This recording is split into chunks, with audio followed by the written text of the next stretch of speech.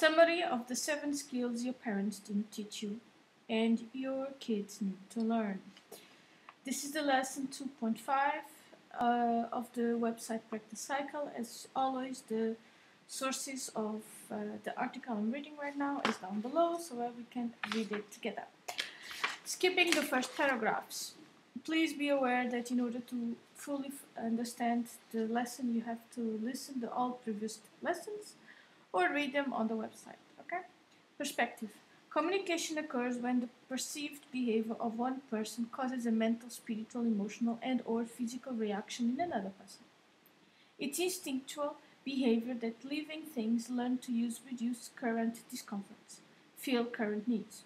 With other living things, people who want to learn how to think, communicate, and problem solve effectively are more successful at consistently filling their and other people's current needs well enough and building satisfying, hard-nurturing relationships and groups like marriage and families, and at raising self-confident, independent, holistic, healthy children. Despite these major benefits, few people in our culture study communication basics or teach them to their kids. Reality check. How many people that you know could answer most of the questions on this quick quiz you took? Could the adults who raised you answer them? Reflect on a scale from 1 ineffective to 10 consistently effective. How good are you at communicating in calm and blank conflictual situations? Psychological wounds from early childhood trauma make effective communication difficulty regardless of your knowledge. Lesson 1. In this website, it's about detecting and reducing these wounds, so work patiently at lessons 1 and 2 together.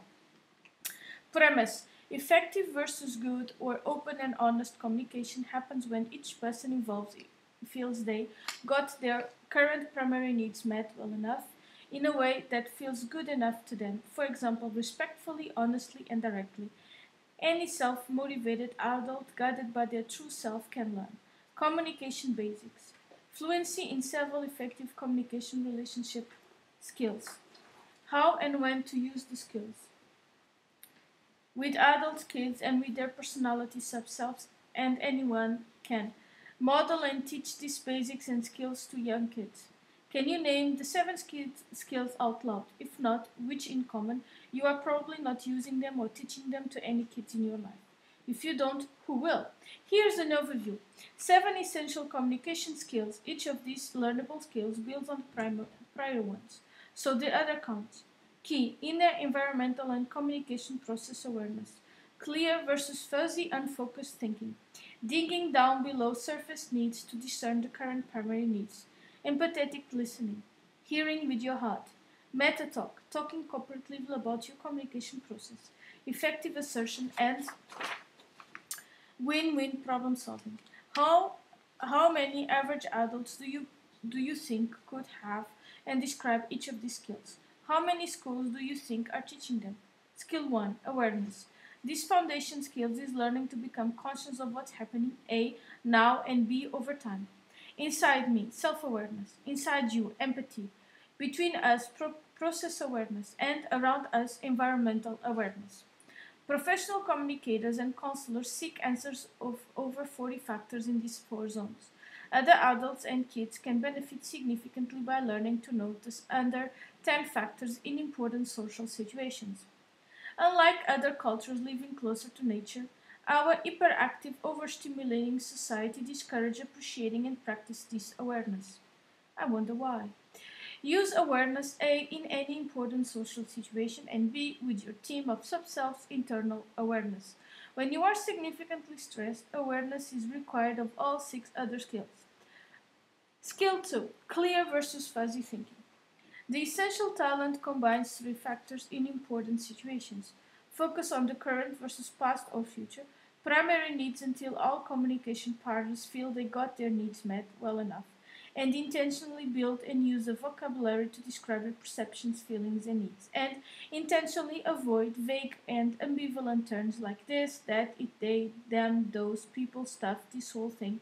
Deal with, cope with, work through, get past it, take care of, handle everyone, sort of, pretty soon, sometime, trouble, this problem, this issue, always, never, etc. And avoid Hand grenade emotionally provocative terms like rape, stupid, weak, abuse, insensitive, dumb, childish, crybaby, immature, wimp, fag, nigger, kike, fairy, bully, selfish, fault, liar, control freak, homo, loser, winner, failure, asshole, bitch, bastard, pathetic, brainless, etc. Clear thinking requires wanting to be aware of your and other people's thinking in important situations and over time. Use awareness and this skill in A. Significant internal conflicts and stresses, and B.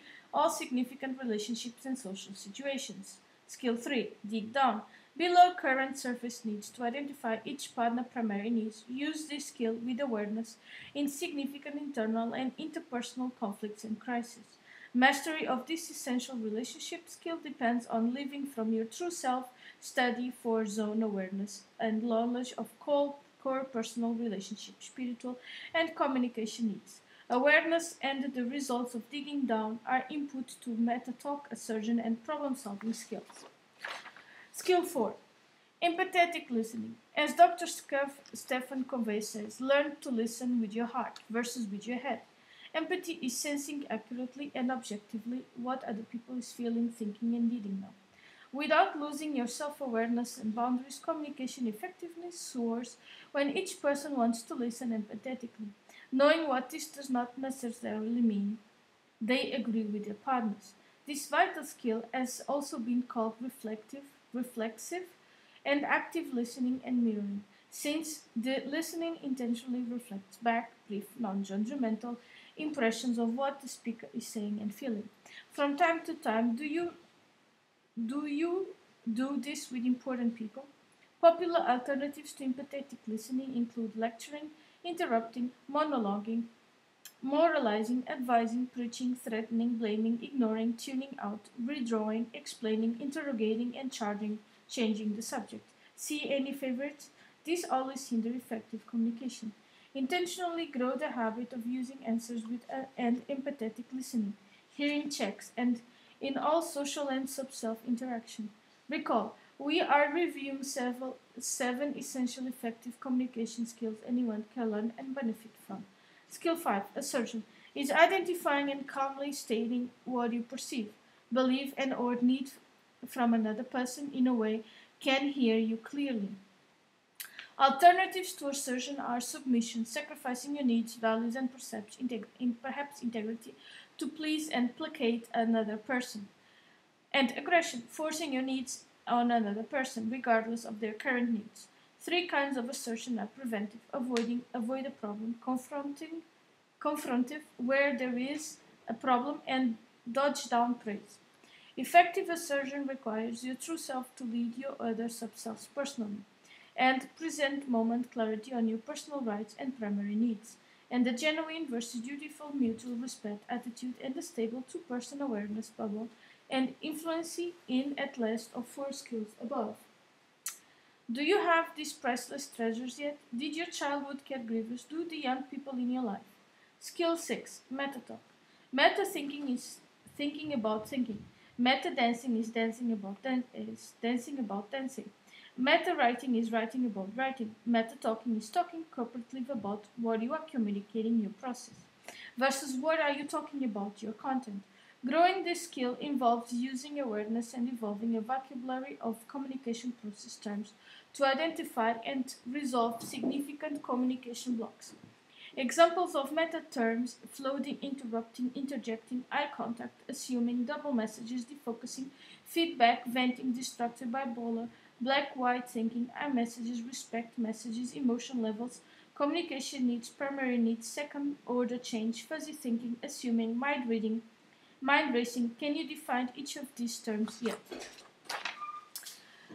Requisites of effective meta talk include your true self leading your other sub-selves, knowledge of communication basics, a genuine mutual respect attitude, and a stable two-person awareness bubble, and the wearer's clear thinking and empathetic listening skills.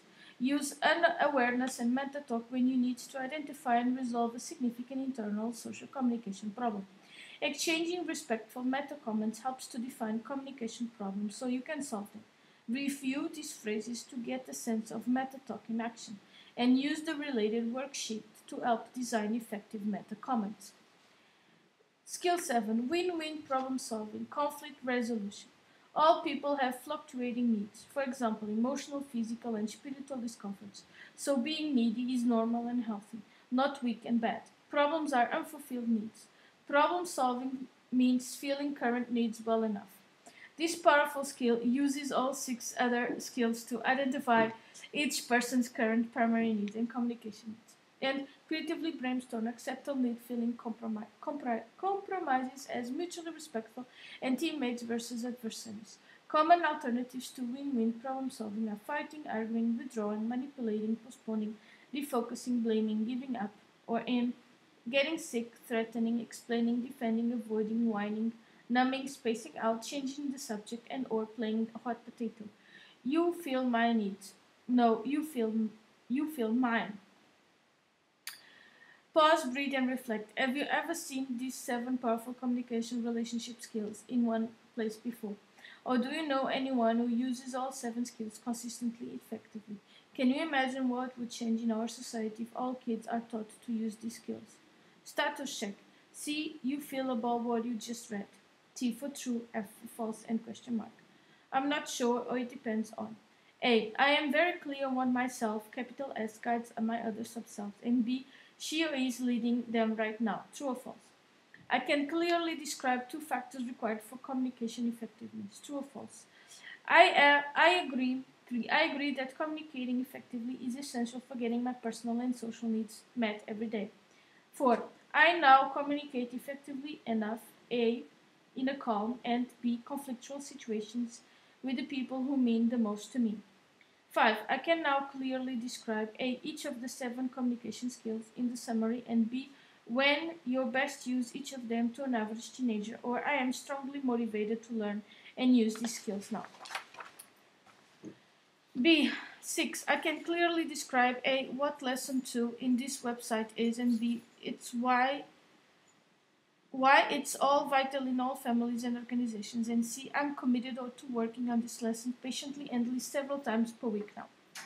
7. I A, understand, and B, agree that thinking is really communication among my talented team and of personality subselves.